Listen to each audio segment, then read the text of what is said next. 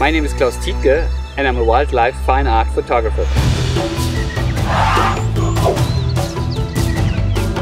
I would like to share my top 10 photography tips with you.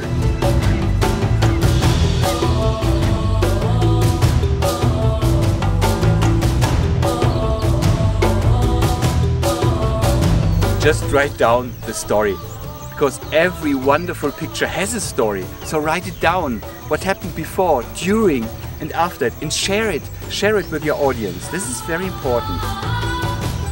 Spirit of discovery, captured here exactly at this location. Tip number 2, you have to practice patience. Patience, patience, patience.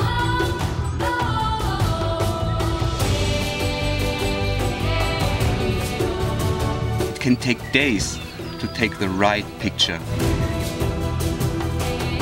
Patience is very important. I mean, you have to be comfortable with this. I mean, just put yourself in a nice position.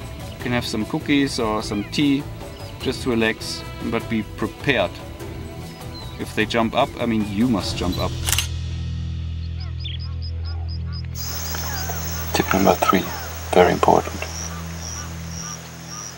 Respect the animals. Be quiet. Give them space. Don't make movements too quick. Very easily you can destroy a nice picture by quick, hectic movements.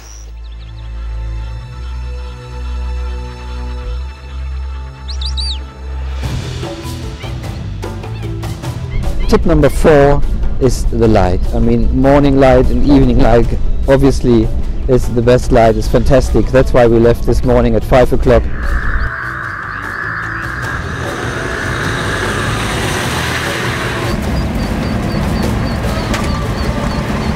Tip number 5, very simple but very, very important. Just back up your files.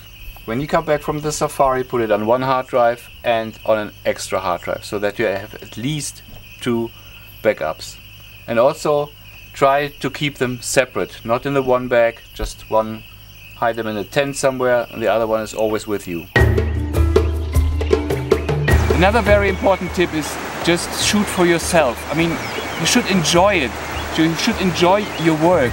I understand that there's always a lot of pressure and time pressure, especially because the sun is setting in 5 minutes, you must do this, but the result will show when you enjoy it and when you're inspired by your heart.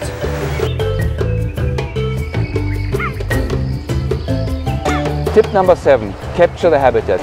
Here I shot a nice picture which actually shows the whole scenery. I mean, you have lots of different layers, foreground, background, and it shows it all. With wildlife photography, it's not always only about the animal. Sometimes it's also quite important to include the habitat, the landscape. Here's the river or a tree or just the grass with some clouds.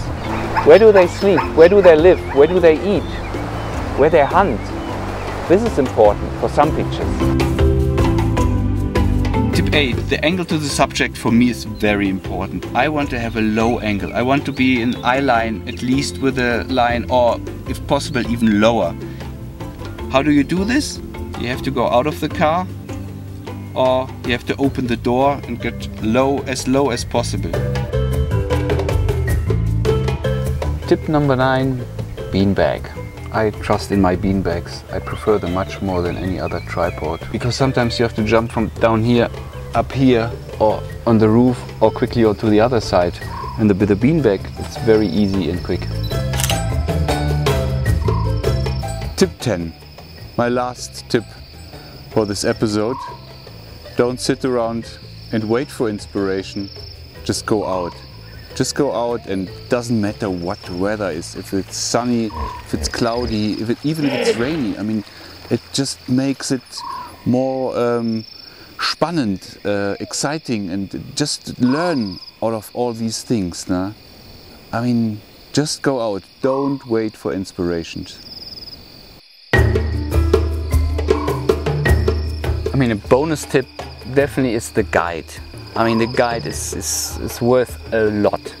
if he knows the area and if he's well good connected with all the other guides and if he knows how to drive 4x4, I mean, this is half of the luck with the photography